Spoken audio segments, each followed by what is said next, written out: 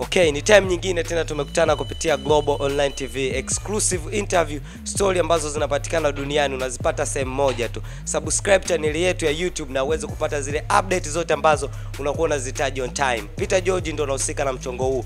Na nyuma ya kamera Bernard Mpangala. Leo nipo na moja waliokuwa mabosi wa WCB. Uweze ukafika WCB, uweze ukafanya kitu chochote ambacho kilikuwa kinapatikana WCB bila kuonana na yeye. Inakuwaje Almasi? Bana poa sana tu mwana. Bana tulikuwa tunakuona WCB lakini sasa hivi hatukuoni vipi? Unajua ndio ya ulimwengu yalivyo kwa harakati.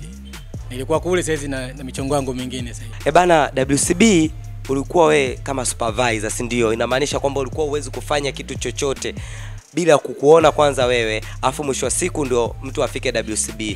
Walikuwa wanasema kwamba unapokea mpunga afu ndio unawapitisha watu, na hicho ndio kilichokufanya wewe ondoke WCB. Bana sio kweli bana. By the way mimi nilikuwa WCB, nilikuwa na nafasi mbili. Kwanza nilikuwa social media manager, lakini pia nilikuwa supervisor. Ndio nilikuwa kila kitu kilichokuwa kinafanyika pale ofisini ilikuwa kipanda control yangu. Kwa hiyo iko hivyo. Lakini nilikuwa nafanya kazi ile. Unajua kwanza hakuna mtu anaweza kaja tu ofisini labda anataka aje ingie ofisini au ana shida na ofisi alafu then umuombe hela. Sasa utaanzaje? Kwa sababu anakuja labda kwa mchongo kuja kurekodi studio au ana shida na bosi. Sasa uweze kumwambia ati nipe hela nikupeleke studio, kwa sababu anakuja studio analipa kwa ajili ya kuingia studio akarekodi.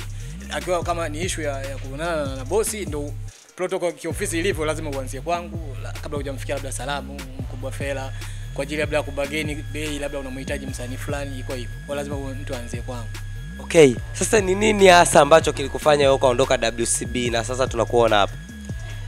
Mazingira ya kazi. Unajua tena sometimes unaweza kaa unakaa na watu lakini kuna baadhi ya watu mnakuwa nao mnapishana kimtazamo, unajua. Sasa vile mnapishana kimtazamo wa kazi na nini, inatokea mambo mengi, unaamua una quit issue, unaendelea na mambo yako mengine. Okay. WCB ilikuwa kuna mabosi, kuna Diamond, Salam, Babu Tale na Said Fela. Na hisi na wewe ndio ulikuwa unafuata, si ndio? Yeah, iko hivyo. Basi hao uliopishana nao kati ya hao watatu wanne ni yupi? Kimsingi uongozi wote hauko poa. Kwa hiyo mimi nilipishana na watu wote ambao wako pale. Wale ambao ni viongozi, lakini achana na hao staff wengine ambao wanafanya nao kazi za kawaida. Wale management yenyewe inamaanisha kwamba mabosi ukianza kwa mkurugenzi na mameneja wale watatu. In short Babu Tale tuseme ndio tulikuanzia. Yule ndo sababu. Yaani mlipishana nini hivi? Mtazamo wa kazi. Unajua sometimes labda kuna jambo fulani unataka kulifanya au yeye ametaka kulinani, ukimpinga labda ana lazima akumind. Babu Tale alikuwa anataka amweke ndugu yake, ndio kilichokuwa sababu ya wewe kukufanya uondoke pale. Unajua kwenye masuala la kazi mtu akiletwa sio tatizo. Isipokuwa tatizo linakuja pale kama utamtafutia mtu sababu ili umlete mtu. Ushanielewa? Usitaki yani usije kumtengenezea mtu chuki au ubaya kwa mkurugenzi ili umlete mtu mwingine, hapana. Lakini mimi sitaki kusema kuingia huko. Isipokuwa mimi tulipishana naye kwa vitu vingi, issue ilikuwa sio kubwa sana, sio hiyo ya kumleta mtu, ila kuna mambo mengine mengi. Unajua kiuongozi unakuwa unafanya kazi na watu, lakini mwisho wa siku mtu mwingine anakuwa anakunja na kukunjia tu, labda kwa sababu anaona labda wewe anahisi labda unafaidi sana, labda unajua pale ukitaka uishi vizuri inabidi usiwe na ukaribu. Ukiona ukaribu sana na mkurugenzi, lazima watu macho yanakutoa hivyo. Yaani wanahisi kuna kitu fulani labda unakipata cha nyuma ya pazia ambacho wao wanakikosa hivyo. Ulianza wewe, akafuata Q Boy, akaja Kifesi na sasa Mwarabu. Sasa tuna Mavoco. Ndani Kifesi aliandika waraka mrefu sana akahusisha kwamba mazingira yake ya kazi kuna uchawi hivi na hivi, lakini wewe ulikuwa bosi mkubwa na issues zilikuwa zinaendelea pale. Naamini walikuwa wanakuhusisha. Hii imekaaje kwa upande wako? Alisemalo lipo na kama alipo ujue laja. Lakini sasa mtu kama Kifesi kaanza na nasibu tokea wakati huo jamaa hajawa na chochote. Bado wanaenda wanafanya kazi Kifesi analipewa 5,000. Yaani kama posho sio mshahara, maana alikuwa hana mshahara, anapewa 5,000, anatoka kufanya kazi wakuja anapewa 5,000. Kwa Kifesi anamjua vizuri sana. Sababu mimi Kifesi alinitangulia kuwepo pale. Anamjua vizuri sana. Na hao wanaosema Kifesi yana ukweli, hakuna kitu ambacho mtu anaweza kusingizia.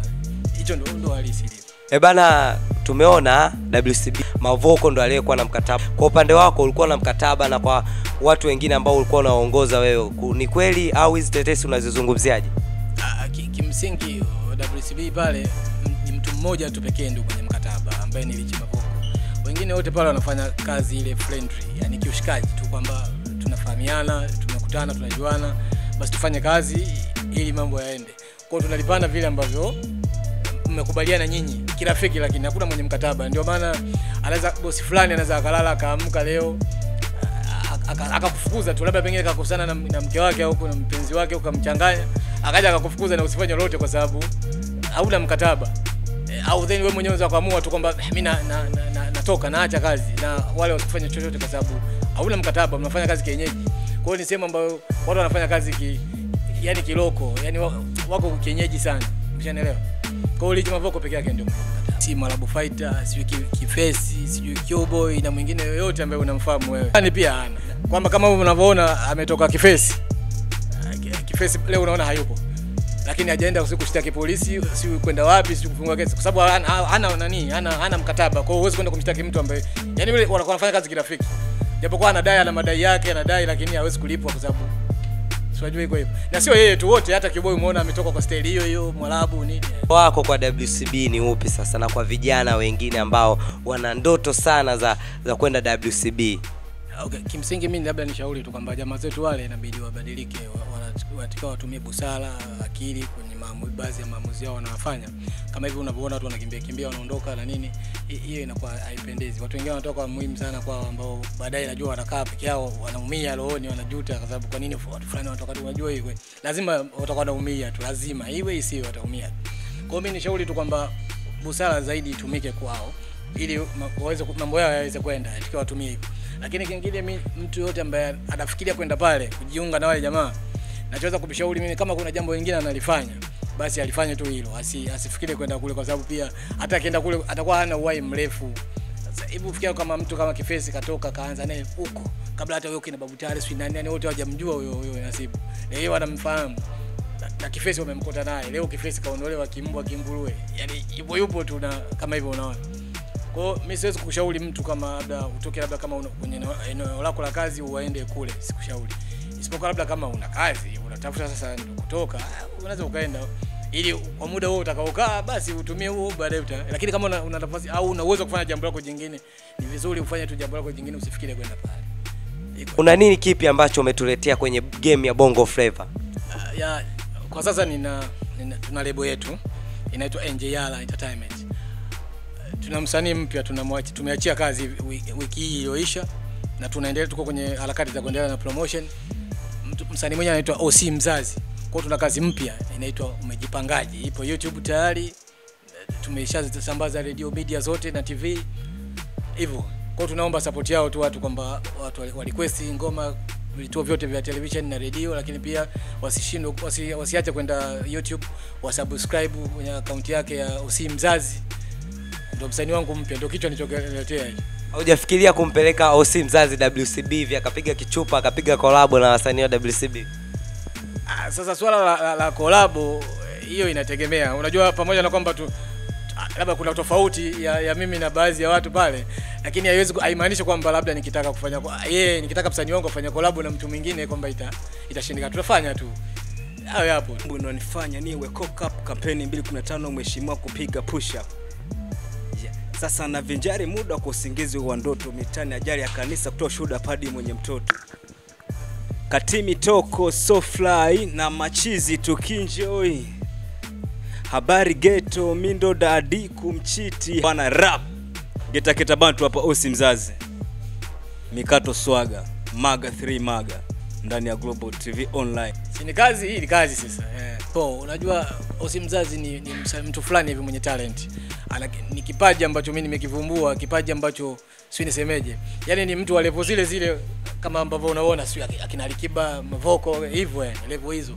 Kwa hiyo soon tu wategemee kazi nyingi na zenye mashiko. Kwa hiyo tunategemea na sisi tutakuwa kwenye competition kama hizo. Leo unaona sio Alikiba, sio nani na yeye yuko level hizo. Karibu chuo cha Kilimanjaro Institute of Technology and Management kilichopo Mwenge na Sinza Mapambano jijini Dar es Salaam na chenye usajili wa NACTE nambari REG/ANE/029. Wameanza kudahili wanafunzi wapya kwa ngazi ya diploma na certificate kwa mwaka wa masomo 2018-2019 katika kozi zifuatazo: IT, Business Administration, Accountancy, Procurement and Supply, Front Office and Hotel Management. Chuo kimebobea katika ufundishaji kwa njia vitendo na kimeweza kutoa wanafunzi wenye weledi. Wengi wameajiriwa ama kujiajiri, na kwa wale ambao wameamua kuendelea na degree katika vyuo vikuu mbalimbali hapa nchini wamekuwa wakifanya vizuri sana katika masomo yao. Pia chuo kinatoa kozi fupi za kompyuta na umeme. Ada zao ni nafuu na unaruhusiwa kulipa kwa awamu. Kwa maelezo zaidi piga simu nambari 0652835123 au 0766348652. KITM,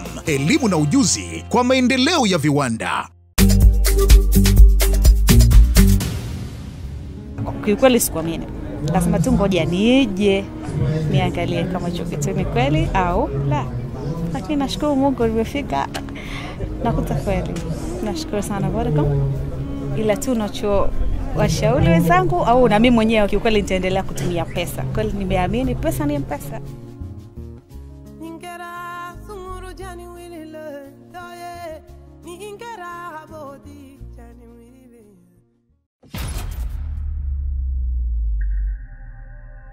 Moto hauzimi.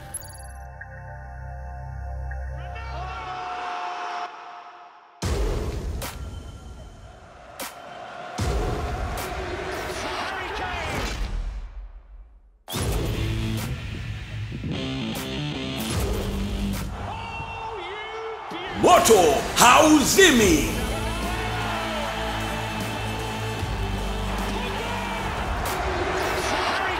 Kiti bora cha kufaidi mechi kali za ligi mbalimbali ni hicho ulichokalia. Fuatilia msimu mpya wa soka 2018-2019 live ndani ya DStv. Moto hauzimi. Kama sio DStv, potezea. It's in there again. The overhead over the bar.